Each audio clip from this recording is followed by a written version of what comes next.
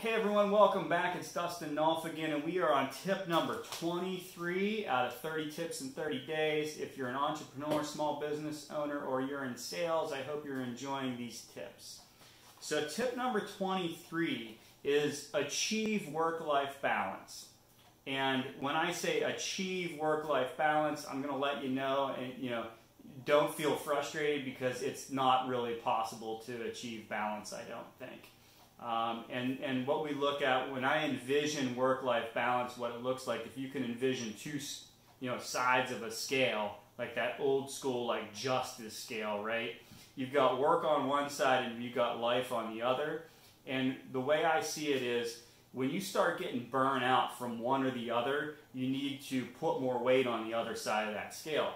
So if you're working hard, you're working 80 hours a week, you've been doing that for months, and you're really starting to feel burnout or frustrated, like you don't want to do it anymore, that is a clear indication that you need more on your life side of the scale, right? So as entrepreneurs, sometimes we get stuck in that fear cycle where we fear that if we don't keep working, then something's going to stop or fail and our income's going to stop.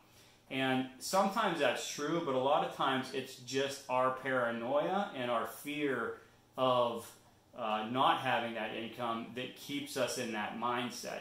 So, and what I've found is when I start getting burnt out, I need to shift over to the life side of it.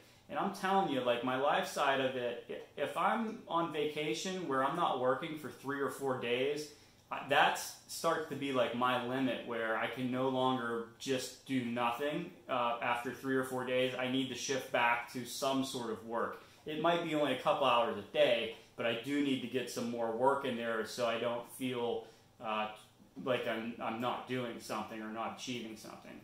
So I'd say strive for that work-life balance. The balance word is not maybe not the best word to use, but you're going to look to constantly be juggling those sides of the scale and putting more weight on whichever side needs that weight.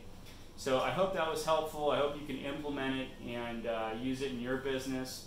If you enjoy these tips, please follow me on Instagram, Twitter, Facebook, or YouTube. The links will be in the bio or under this video in the summary. Thank you.